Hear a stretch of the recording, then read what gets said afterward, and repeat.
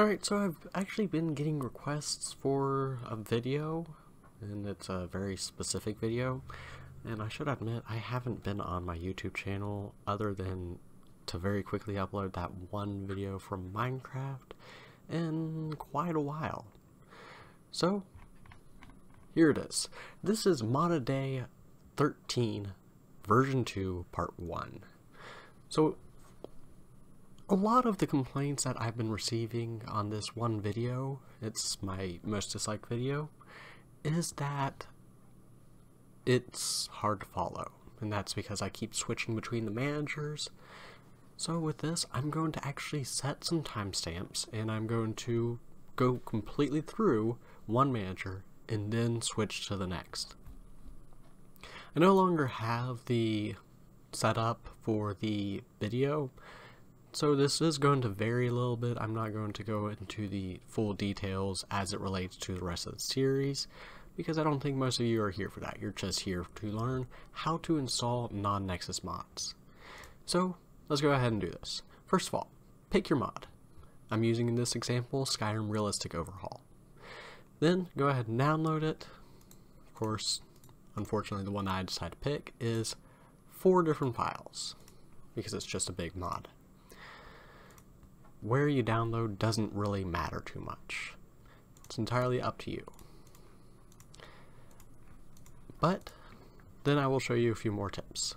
So I'm going to pause the video here and come back in a moment. Alright, so the files are now downloaded. And you can go ahead and, depending on your browser, there's usually a show in folder icon. I recommend just using that to see where they've been downloaded to. Just makes it a whole lot easier.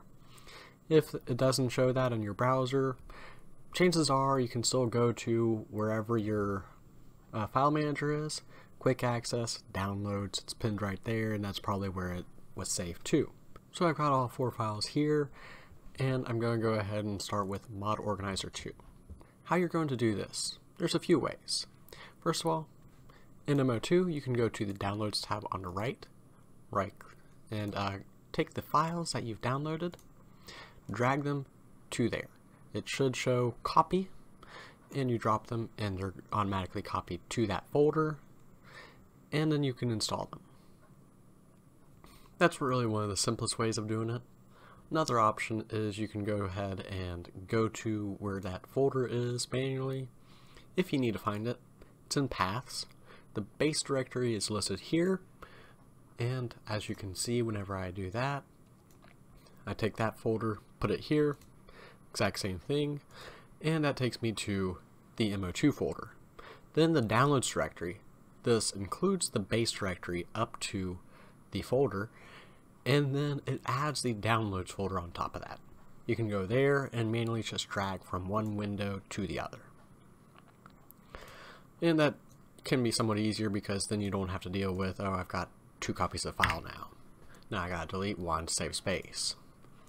You can also hit the Install a New Mod from an Archive button. This will pop this up. Then you can go to wherever that folder is that you downloaded the files to, double click the archive. This does take a few different options. The 7-zip, FOMOD, RAR, zip, and that .001 is actually a 7-zip part archive. Then just install it like normal. Part 1, and let's go ahead and just fix up this naming. And hit OK. Alright, so now I have all the parts installed, and if this is just a regular install and you're not following the series in particular, go ahead and just enable, and it's now enabled. And now you have installed a mod that is not on Nexus using a mod manager.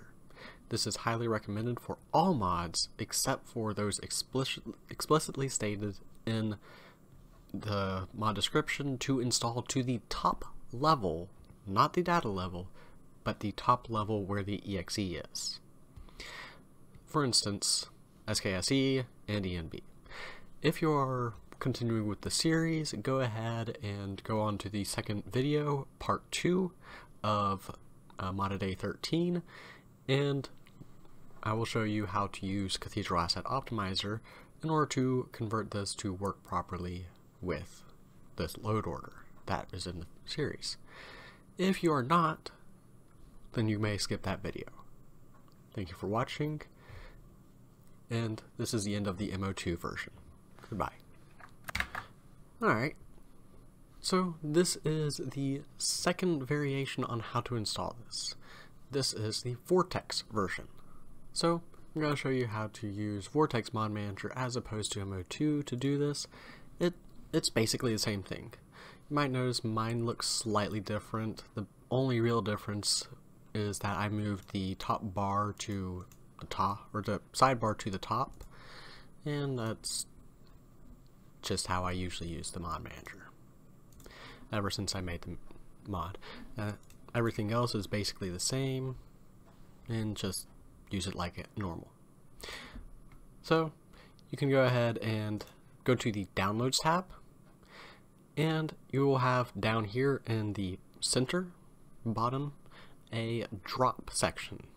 It might be hidden. If so, there is in the bottom right a little arrow. Pop it up and drag the files, the 7-zip archives. Do not right click and extract, just drag the 7-zip archives or the RAR, zip, or any other archive files that you got from the wherever you got the mod down to that drop. There is the other option. You can go to the top and hit open folder.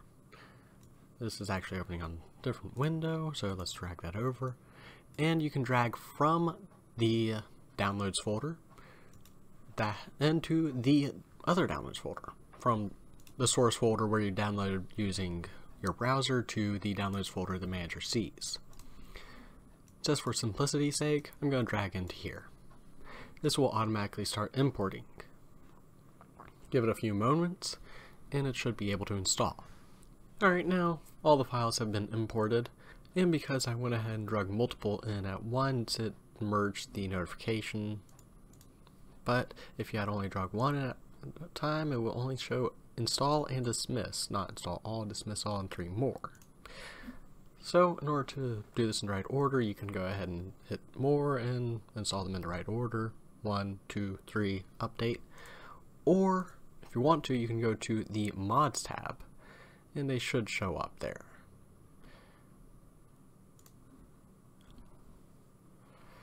So here they are at the top. First of all, they're from website.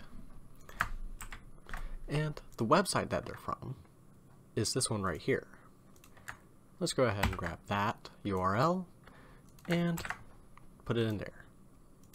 Alright, so currently there is a bug where you can put the URL into source website and it does not save. I will note I am on the test version, so this might not be a bug by the time it is a full release, though I don't know for sure. So for now I'm just going to leave it as that. It's from website, models and textures, and you can go ahead and enable. Alright, so figured something out. Apparently the bug with source website not being saved is only on archives. Doesn't matter too much.